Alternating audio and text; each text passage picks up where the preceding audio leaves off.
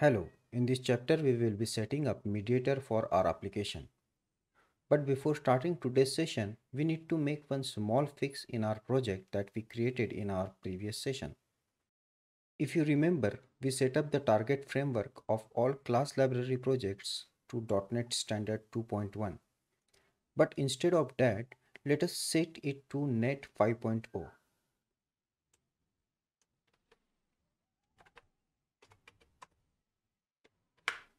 Make this change in all these three class library projects. As going forward, this will be the future and recommendation. And if you are using Visual Studio 2019 version 16.9.0 or higher than that, then you need not to do it manually, as Visual Studio itself will create class library with target framework .NET 5.0. You can read more about it on the link provided in the description. With this fix in place, let us start with Mediator. This is the official GitHub page and I will put link in the description. Mediator is basically an in-process messaging package. It has two kinds of message dispatchers. Request response message, which are dispatched to single handler, and notification message, which are dispatched to multiple handlers. In this session, we will be focusing on request response. To work with Mediator, we generally need three classes: request class, response class, and the handler class. Out of these three classes, this response class is optional. If you don't want to return anything from handler, or if your handler is returning primitive types like integer, string, then in that case this response class will not be present. Note that we have to derive our request class from iRequest interface, which is provided by Mediator library. And here we need to mention what is the response type or return type. Same way, we need to implement iRequest handler in our handler class. And the first parameter over here is request type and second parameter is response type. This iRequest handler interface defines single method handle which we need to implement over here. So basically handle method will be responsible to handle your request, to execute some business logic and to return the response. Once these three classes are in place, we can make call from client like this using send method of Mediator. You can see that in send method, I am passing object of getEmployeeById request. And this is how send method will know to which handler it should call. Mediator will automatically find out the handler which has input parameter of same type. Now let us try this in our project. In our solution, you can see that there are multiple projects. We will set up Mediator in our application layer.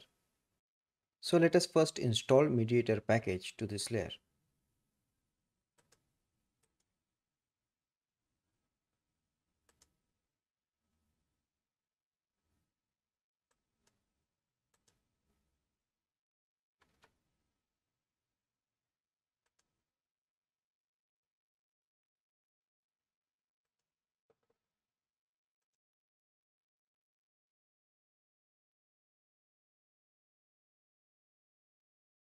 Also install this second one, Dependency Injection.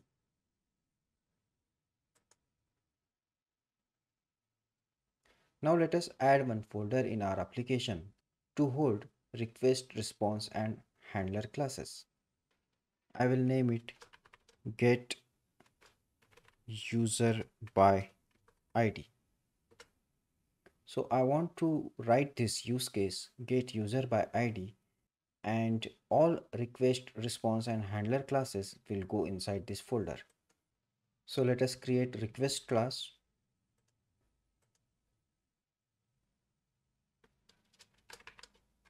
Get user by ID request. Now let us create response class.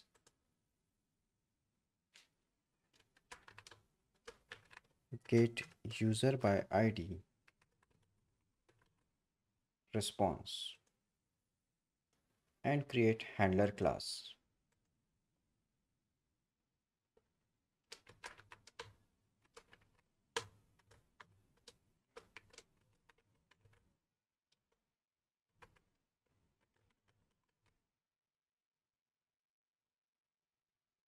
Let us make them public.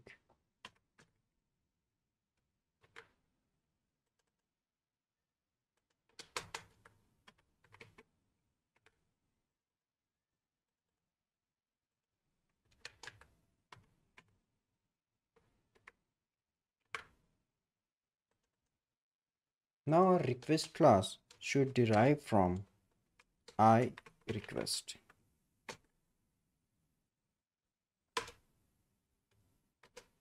And here we need to specify a return type.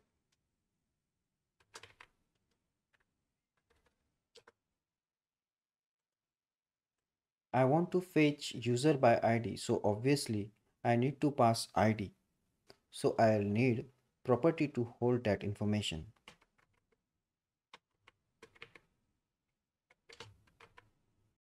Now let us go to response class. It will be returning us simply ID and name.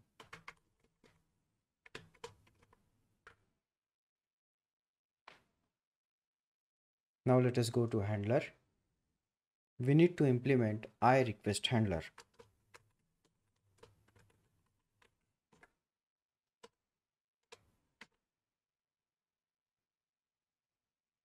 Request type,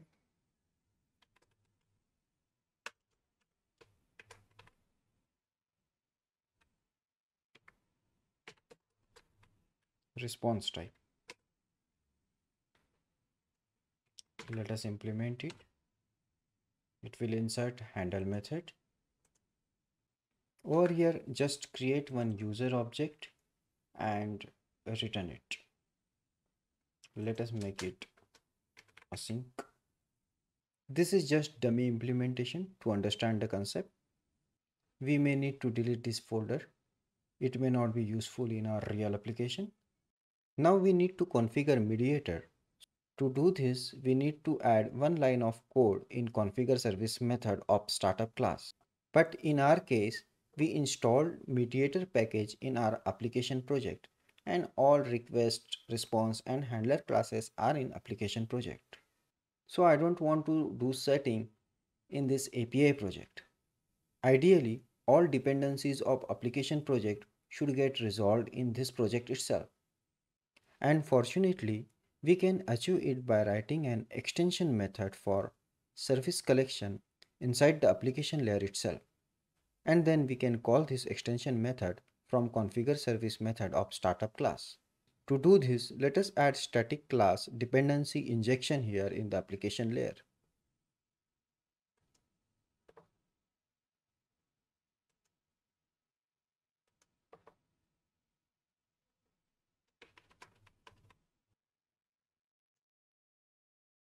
This class will be responsible to resolve all dependencies of application layer. So let us make this class static and add extension method add application in this class. You can see that this is extension method for iService collection. Let us fix this.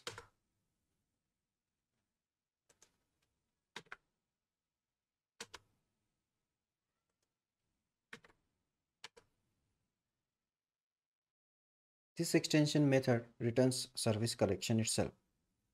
Over here in this service collection, we are adding our Mediator support. This one line of code configures Mediator for us. It tells Mediator that scan this current assembly to get our request and request handler classes. If you are wondering what is this service collection, then in short, this service collection holds all dependencies which is then used by ASP.NET Dependency Injection Resolver to resolve the dependencies. You can learn more about it in the link provided below. Now let us call this extension method from configure service method of startup class of API project. If you remember, we already added reference of application project in our API project. This call will not be a problem. Now we want to call this handler from our controller. which resides in our API project. So let us quickly add users controller in controller folder.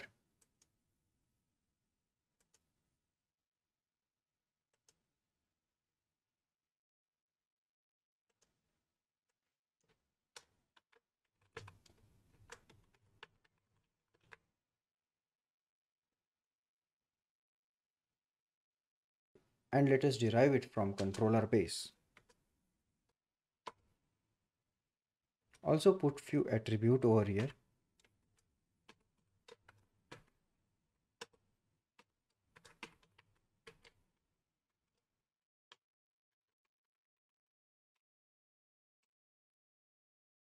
Fine, then we will need mediator object to make calls. So we need to inject mediator in this controller. But in our case, we haven't installed mediator package in API project and it is in application project. So we can't use default constructor injection over here. So to get this object, we need to write code something like this. Let us fix this. Pay attention to this using statement because Visual Studio may not suggest over here.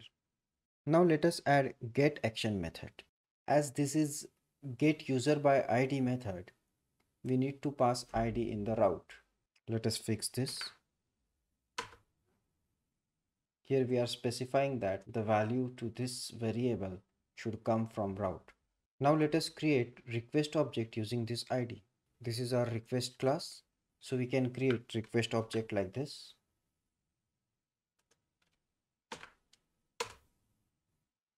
Then let us make call to handler using send method of mediator. Let us put breakpoints and debug it.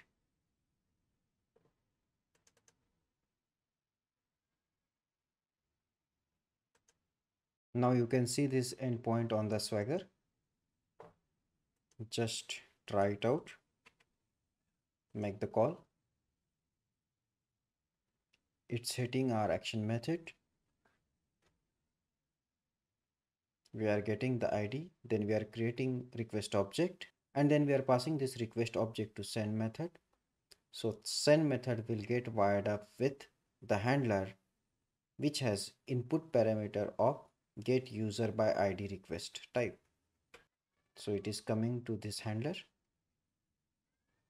It will execute this code and will return this data, and that data we are passing to the response. That's great. We just set up the mediator.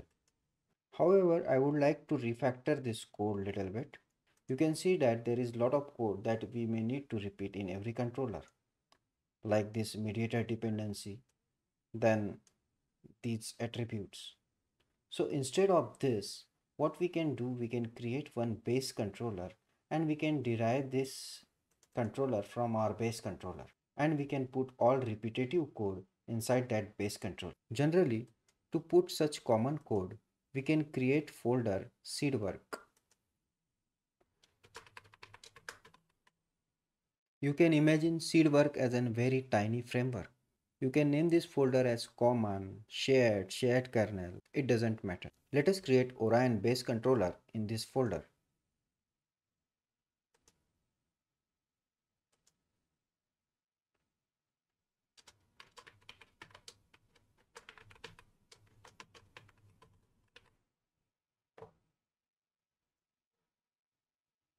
And derive this controller from controller base.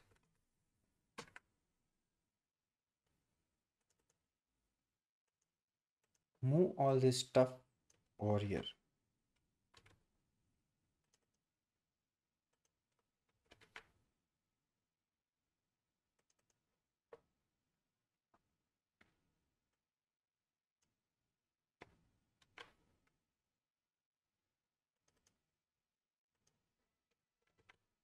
You may notice that this mediator property is declared as protected.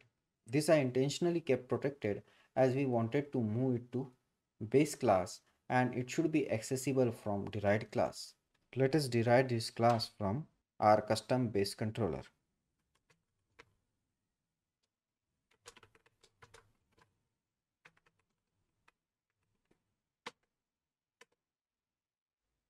Let us debug once again to validate if everything is fine.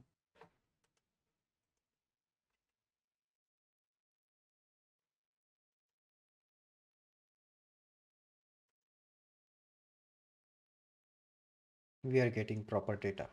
This custom based class will be useful for us to put few more things that we will see in future videos. Now, as we just configured Mediator and it's working fine, let us try to find out what are the advantages of using Mediator. Firstly, we separated our top level framework, that is our API project, with our business logic, that is our application project. You may argue that this is also possible without using Mediator. But one another advantage here, you can see that in real life, if my controller has 10 action methods and that 10 action methods needs 10 different dependencies, then I need to inject all that dependencies in the constructor of the controller. So then first 20-25 line of code is just to inject the dependencies, which we have solved using Mediator. There is no injection in our constructor. Secondly, we have achieved single responsibility principle by nicely separating our requests, handlers, and response. What do you feel about Mediator? If you can see any other advantages or disadvantages, please let me know in the comments. If you find this content useful, please like and subscribe. If you wish to receive notifications whenever a new episode is published, then do not forget to hit the bell icon and click all in that pop-up. Thank you.